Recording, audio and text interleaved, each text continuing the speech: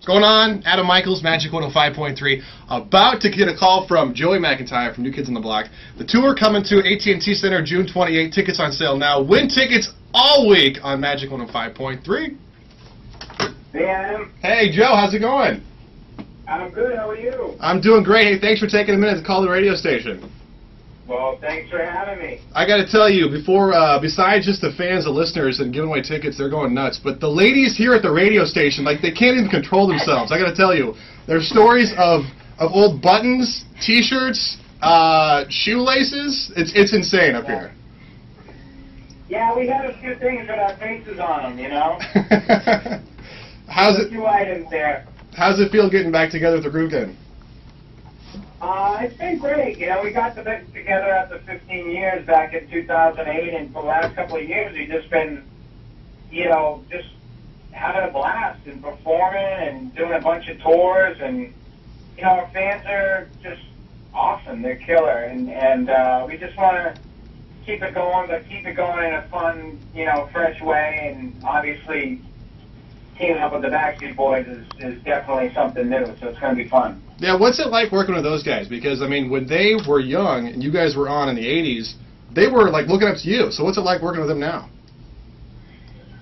Well, it's great, man. I mean, really, it's you know, it's a love fest. I wish I could give you some drama, but there's really not much there. I mean, we just, you know, we're just right now we're nine, you know, guys that have done it for a while, and we know that this is a great opportunity, and we just want to have fun, make the most of it, and they're fun. They're funny guys, they're good guys, you know, we have a lot of laughs, and I think each group is, you know, sort of on their best behavior, you know what I mean? So it's like, you know, each group wants to act respectively, so, but we're having a blast at the same time. I mean, it's just goofy. It's a great way to make a living. Very cool. What's this show going to be like?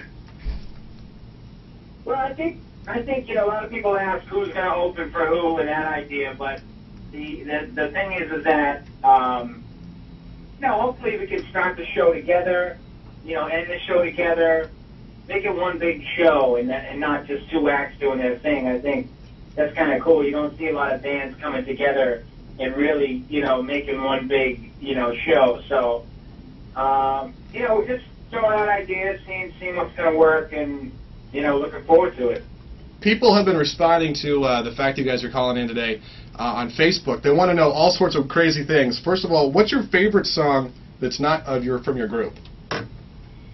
My favorite song that's not from my group? Yeah. Wow, that's tough. But or what type of music do you listen to besides New Kids and Backstreet? I listen to all kinds of things. I mean, you know, from, you know, my sons are getting into Elvis Presley now, so, you know, you better love Elvis. How old are your kids? My oldest son is 3, and my youngest son is 1, so his taste, you know, is obviously going to be his brother's for a while, but he loves it, you know. He turns it on, he starts dancing, and it's a lot of fun. So I love a little bit of everything, you know. I've always loved the standards and Frank Sinatra and all that stuff, but great song, Time After Time by Cyndi Lauper. How's that? All right, there you go. That's cool. Yeah. Tell me about your favorite or your craziest fan moment. Oh. I know there's probably thousands.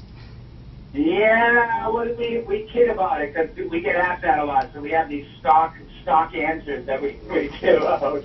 That by now everybody knows everybody's crazy story, and we you know, say it verbatim. I mean, you know, we have, you know, especially when you're, you know, the whole teen heartthrob thing and whatnot. I mean, it's, you know, fans are trying to sneak into places and jump on, you know, vans and jump on the top of buses and the whole thing. It was madness.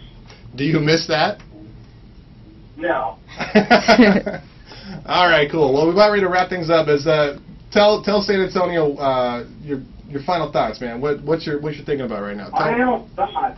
Well, I mean, we love going down there. We love performing in San Antonio. It's a great town, and it's going to be fun. You know, I mean, these two groups have a lot of history, and you know, we just want to entertain. It's going to be a great night. It's June 28th, the AT&T Center. Tickets on sale now. And, of course, we're giving out tons and tons of tickets here as well at Magic 105.3. All right, man. Thank you so much. I appreciate your time. Thank you. All right. Take care. Bye-bye. Bye-bye. Magic Boy.